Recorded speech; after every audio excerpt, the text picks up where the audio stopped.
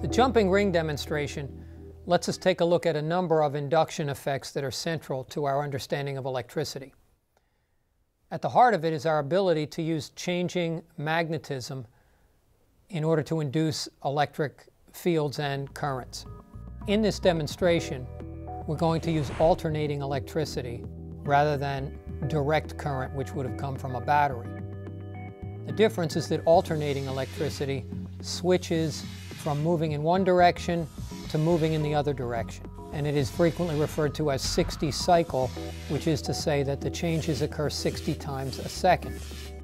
This is important in an induction experiment because what we're saying is that the electricity is going to do the changing without us seeing any movement. And that will be a very important feature in producing the induction effects we want to see.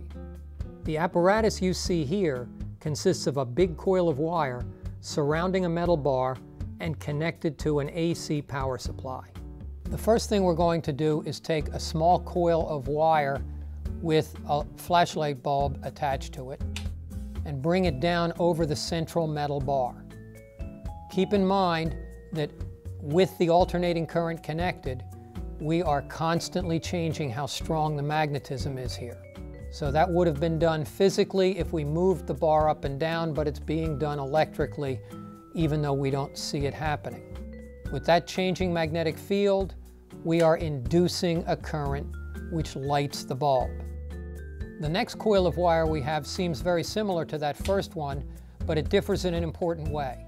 The coil is broken into two separate segments. We can put both of them down together, the light lights with full intensity. But the interesting point now is that we can take one of the two halves of the coil, lift it up, and bring it down turned the other way. So we've got electricity trying to move clockwise in the lower coil, counterclockwise in the upper coil. The two effects cancel, and the light bulb doesn't light. And so the changing magnetism, threading through the two halves of the coil, generates equal and opposite electromotive forces, which cancel, so the light bulb does not light. If we take the second coil off and flip it back to its original orientation, bring it back down on the bar, now both coils are wound in the same direction, and the combined effect gives us full intensity in a lit light bulb. So what we've seen so far is essentially the creation of a transformer.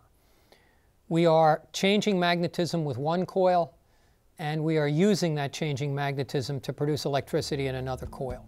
We're now going to switch from coils of copper wire and light bulbs to single rings of aluminum. No light bulb means that there is hardly any resistance to the flow of electricity, which will amplify any mechanical effect that may be present. Aluminum is not a magnetic material. A static magnetic field won't attract or repel it. But with alternating current, we get a surprise.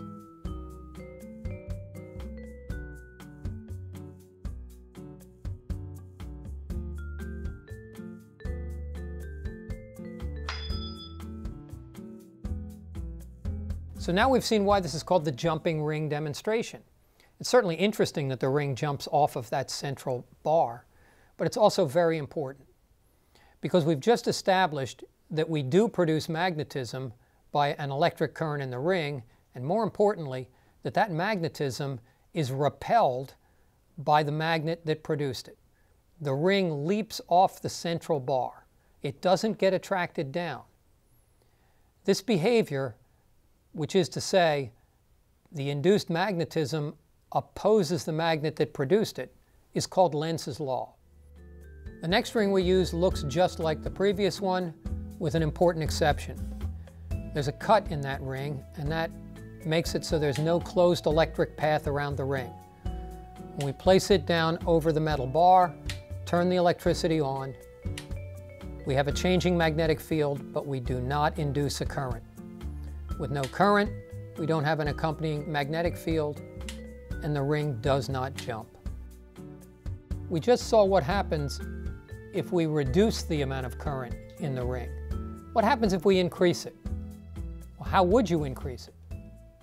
There's several ways to do that, but at the heart of this experiment is that we induce a voltage, and the voltage produces a current. The induced voltage is always the same, but the current depends on what the ring is made of, and what its electrical conductivity is. We'll continue to use an aluminum ring, but we'll cool it this time. We'll cool it with liquid nitrogen so it's several hundred degrees colder than room temperature. That makes it a much better electrical conductor. Almost all metals conduct better when they're cool. That means the same induced electric field will produce much more current. More current means more induced magnetism, which means more force. So what we've learned with these rings is that we can induce electric currents by changing magnetic fields. It is important not to forget that we were using alternating current. The alternating current changes the magnetic fields electrically, so we don't have to do much physical moving. But first we saw that we could induce electricity in a coil of wire and light a light bulb with a closed coil of wire near a changing magnetic field. Then we saw that the same induced current produces an opposing magnetic force. And if our coil was light enough and had a low enough resistance like our aluminum ring, that force could be seen by raising the ring up against gravity and pushing it right off the top of the metal bar.